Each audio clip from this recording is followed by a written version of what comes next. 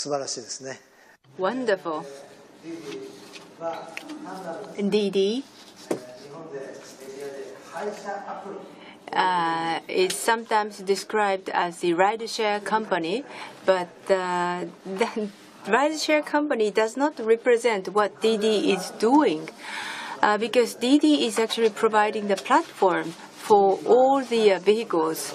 DD is not competing against the taxi corporation. They are working with taxis and then try to evolve the transportation industry itself. They become a very great partner for all the players in transportation industry. So that's why I created the joint venture with them. So now moving on. The humans are driving vehicles right now. But in the era of autonomous car, what's going to happen? I think less than 50 years, highways or regular streets, if human wants to drive an automobile, then those humans need to have a special license to drive a car. Regular people cannot drive a car in highway or urban cities. Right now, the horse riding is prohibited on the highway. The police car will catch you. Let's say Ginza Street of Tokyo, if someone ride a horse, and police car will arrest you. And that is going to be the human driving car in the future. The horse once was the mainstream transportation vehicle. Now it became a hobby. People have to go to a special area to ride a horse. You can't do so in a regular road. So someday in the future, the driving a car is going to be a hobby. The regular highways and urban roads, the humans are not allowed to drive a car because that causes traffic accidents and that causes traffic jam. Someday we will be living in that era. So the time will be shifting tremendously. The taxi can work only 8 hours a day, and that causes traffic jam and also traffic accident. But the robot taxi can drive 24 hours a day, no traffic accident, and you can significantly reduce the traffic jam. So the pioneer of this world is GM, and we have invited Dan to this event. So I'd like to invite him here.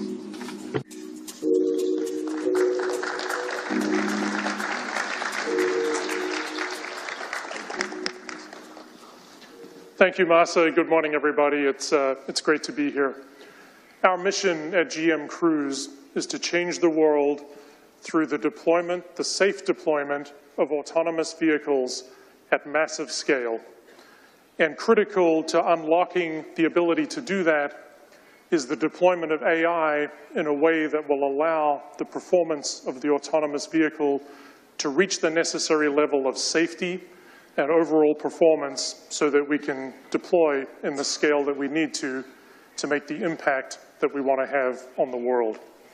Another big factor that's going to allow us to be successful in our mission is, in fact, our partnership with SoftBank. And at the end of May, we made a significant announcement of a partnership between General Motors and SoftBank and GM Cruise as we move to accelerate this overall mission. And so what I'd like to do is just share a quick moment from a quick recap of the announcement that we made at the end of May. Earlier this morning, General Motors had a big announcement. It said that SoftBank's Vision Fund has invested $2.25 billion in GM's Cruise automation. It's a recognition of a huge potential impact, the positive impact this technology can have on the world, the business opportunity that will come around that, and we're just delighted to have SoftBank on board as a partner.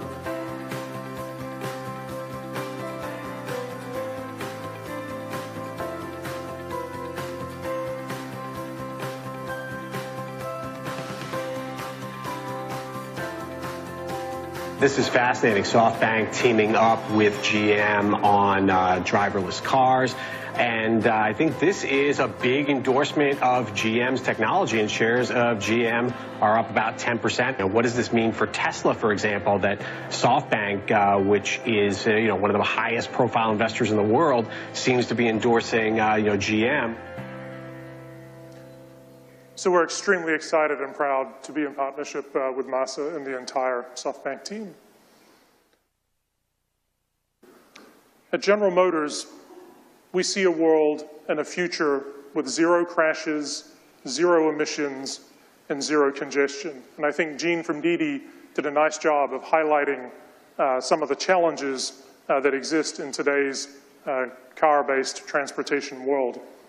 Over the last 100 years, the automotive industry has brought significant positive change to the world in terms of giving people freedom of transportation, availability, and affordability, but it has come with some significant costs, particularly in relation to crashes, emissions, and congestion. 1.2 million people per year lose their lives on the roads of the world. I think there are about 3,000 people in this room here today. So every day we lose one roomful of people like this to traffic accidents around the world, and that needs to change. Billions of tons of CO2 emissions occur every year, and every year the global economy incurs $1 trillion of lost productivity from people and goods being stuck in traffic around the world. And we have the ability to change that with the deployment of autonomous vehicles at massive scale. Artificial intelligence is a key enabler to deliver the level of AV, autonomous vehicle driving performance, that we need. And at the very core of unlocking that future vision is the simple fact that AI will enable autonomous vehicles to be better, safer, and more efficient drivers than where humans are today. And that's going to have some very profound effects on the world. It's going to impact our physical landscape. The landscape of cities will change as a result of this. It's going to reset entire industries well beyond just transportation. It's going to affect real estate. It's going to affect energy, because our view of an autonomous world is that it's all electric. So it's going to affect the energy industry. It's going to completely change the insurance industry. And so the deployment of this technology is going to have a massive, far-reaching effect. It's going to change the way we live, and it's going to change a lot of industries around us.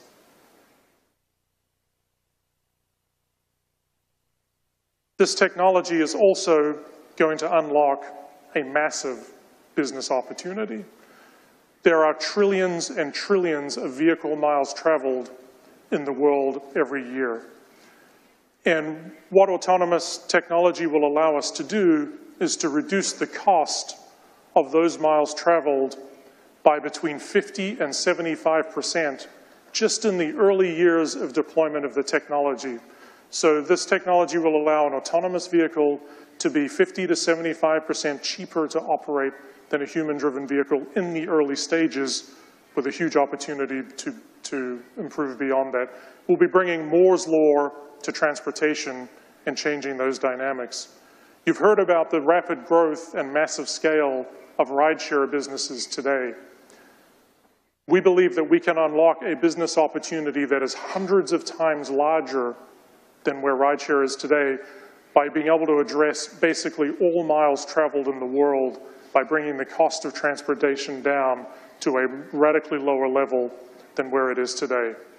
We also believe that we will be deploying the world's largest IoT platform, the world's largest mobile data ingestion platform, and we will have an immense amount of information and detail about the world. What's unique about the approach that we're taking to this at General Motors and with the team at Cruise is we have all of the capabilities necessary to undertake this huge engineering challenge all under one roof. We have the world's best AV software engineering team at Cruise in San Francisco. We have the world's best vehicle integration and validation engineers in Michigan. And we have those teams working together every day to give us complete control of the entire autonomous vehicle system. And what that allows us to do is a couple of things. It allows us to deploy and develop the safest possible system because we control the whole equation. We know everything that's going on in the system. And it also allows us to iterate and move very quickly because we understand how the whole system works. We can iterate and develop and improve the system on a very rapid basis. So we believe we have an extraordinarily high rate of development, speed of development. And then ultimately, when the technology is ready for safe deployment, because of our industrial manufacturing scale and our vehicle side engineering know-how, we will be ready to deploy this technology at massive scale very quickly. So it's a very rapid rate of iteration and improvement, and then an ability to deploy at massive scale. Another interesting dynamic or fact about the way that we're approaching the equation is that we are doing virtually all of our development work and testing in the most complex urban driving environments. You might have seen many videos of autonomous vehicles operating on suburban roads and so on, but we have decided to take on the most difficult problem first. And the most difficult problem is getting a car to operate in the very unpredictable, very complex environment that you find in a big urban city. And we're doing most of our development work in downtown San Francisco for that reason, to take on the most difficult challenge. And it's also where we see the initial business opportunity.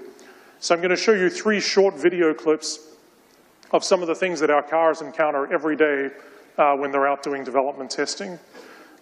Some people talk about how many miles their cars have traveled.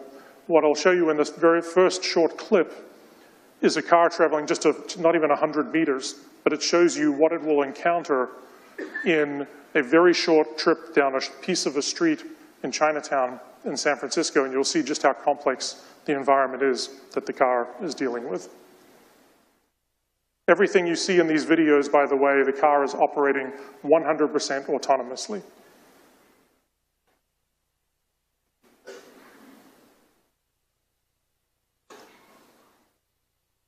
So just in that short 10, 20, 30 meters the car traveled, it had to deal with pedestrians, oncoming traffic, a double parked truck, crossing yellow lines just to make it to the next traffic light.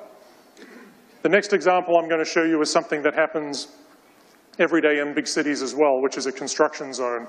They're unpredictable, they pop up out of nowhere, and you'll see the car here, again, operating fully autonomously, responding to handheld signs by a construction worker, and then ultimately making its way successfully through the construction zone.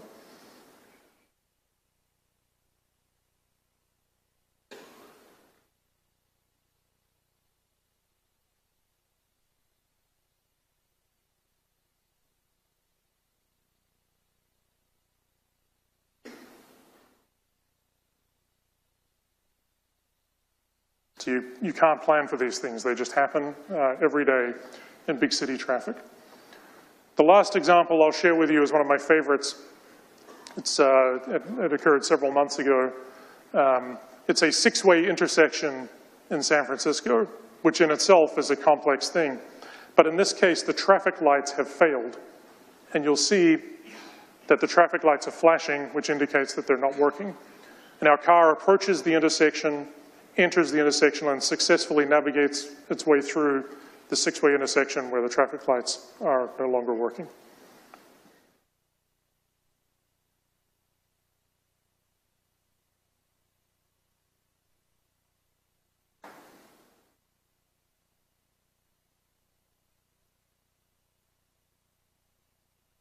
So it's only by navigating these most complex urban environments that we can get the autonomous cars to the level of performance necessary from a safety and just an ability to navigate the everyday environment that will be necessary to have this technology ready to deploy at massive scale.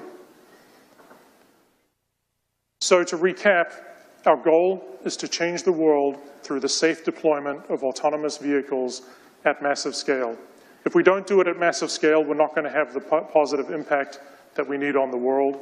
And if we can't do it safely, we won't deploy because we won't be solving one of the biggest problems that's there today. And so between General Motors, the Cruise team, and our partner at SoftBank, we couldn't be more excited about the opportunity that we have in front of us, the impact that we're going to have on the world, and we do see this as absolutely as a global opportunity and a global deployment. So we're extraordinarily excited to bring this technology to reality as quickly as we possibly can. Thank you very much. Thank you. Yes.